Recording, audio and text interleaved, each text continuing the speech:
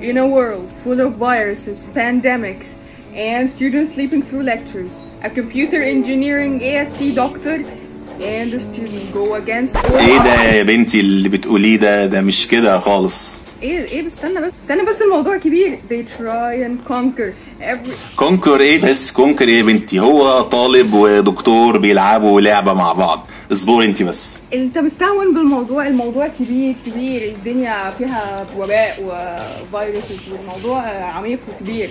They go hand in hand and try. مريم استني كده بس. احنا هنطلع نقول ده طالب ترم تالت انا كده هخسر. اسكتوا اصواتكم غريبه اللي انتوا قاعدين اسفين. ينفع كده يا مايا؟ ينفع كده؟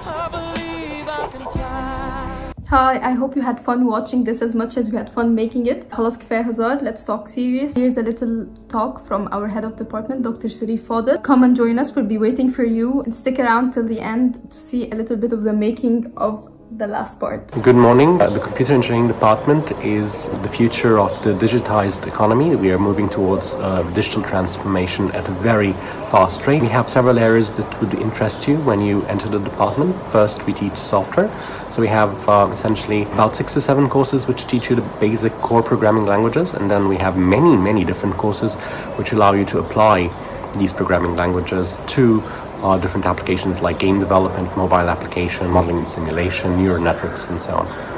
We also have lots of hardware courses, about 10 hardware courses, which start from the core of the building basic digital systems and move on to creating entire embedded systems and entire processes. Also cover embedded systems and IoT devices. We also have a networking track. We have about 4 courses in that track, which allow you to design and administer networks, and you can go ahead and try for the Cisco certification after you've finished these courses, so you can be Cisco certified network administrator. We also cover artificial intelligence in all its forms and machine learning, and as you know, machine learning and artificial intelligence are a booming area. Taking these courses will allow you to increase your market value. We also have database administration, so we administer databases. We have embedded systems where we have computers inside other devices, artificial intelligence, software development, hardware development, database administration, network administration.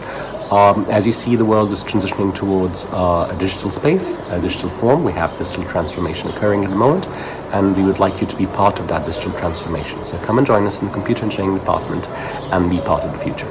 I will now leave you with a video of some of the graduates of the department and where they currently work. Thank you very much. Hope to see you soon. اسمي محمد صلاح، خريج أكاديمية بحرية كمبيوتر انجينيرينج 2007. بشتغل في ألمانيا اوتوموتيف سوفت وير ديفلوبمنت. أنا أحمد فايز، أنا حاليا بحضر ماجستير في ميموريال يونيفرسيتي اوف نيوفنلاند. اسمي حسام الهواري، خلصت ماجستير وبكالوريوس من الأكاديمية البحرية للعلوم والتكنولوجيا. بحضر دكتوراه في مجال الذكاء الاصطناعي في جامعة UTM بماليزيا. أنا عمر عامر، خريج كمبيوتر انجينيرينج دفعة 2013.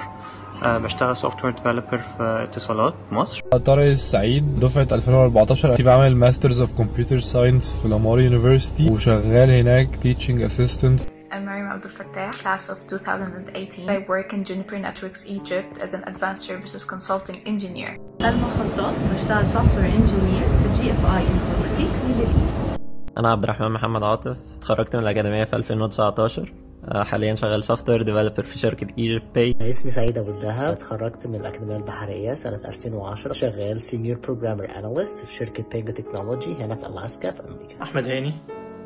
I currently work as a global technology and product assurance specialist manager for Sage, a global software company. I graduated from computer engineering in 2010. مريم الصاوي، خريجة أكاديمية بحرية كمبيوتر انجينيرينج، بشتغل تكنيكال سبورت انجينير في دال تكنولوجي. عمر رشوان، خريج الأكاديمية البحرية هندسة قسم الكمبيوتر دفعة 2019. أنا شغال في شركة باي تكنولوجي. أنا شغال فول ستاك ديفلوبر. أنا اسمي أحمد سامي، اتخرجت من الأكاديمية في 2003 وخلصت الماسترز بتاعتي برضو من الأكاديمية في 2008. حاليا أنا سوليوشن كونسلتنت في شركة أورنج بيزنس سيرفيسز اللي هي إحدى شركات فرانس تيليكوم. أنا اسمي عمر تاج، خريج 2018، شغال الجوريثم انجينير في بلاي، شغال في الأوتوموتيف فيلد.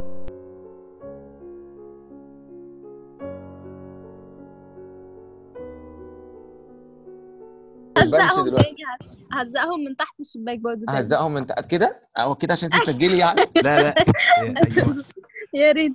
هو مين اللي هيبقى وانت يا تحت عم؟ هنا ومين اللي هيبقى تحت هنا؟ I think هيبقى مريم على اليمين، يعني اعمل كده يمين، روح يمين. اثبت كده في حته. انهي يمين؟ ايوه كده. لا يبقى روح الناحيه الثانيه. ده شمال. لا مريم. مريم عند الازرق يعني. ايوه. هو انت كده مريم عند الازرق، احنا كده شايفين مريم عند الاصفر. نعم. بالنسبه لنا. ايوه ما هي معكوسه، يعني مريم من ناحيه الشمال. مش مشكله يا ساره، على فكره هي ليه ناحيه، معلش انا اسف يعني في السؤال، هي ليه ناحيه الشمال؟ يعني عشان ايوه عشان ايوه انا عايز الاجابه بقى اللي انت هتقوليها. ايوه انا المخرج. انا المخرج وعاوز كده. انت ممكن حضرتك تبقى بتبص تقول مثلا ايه، بس يا بنتي ناحيتي، فانا اقول لك لا هي الناحيه الثانيه.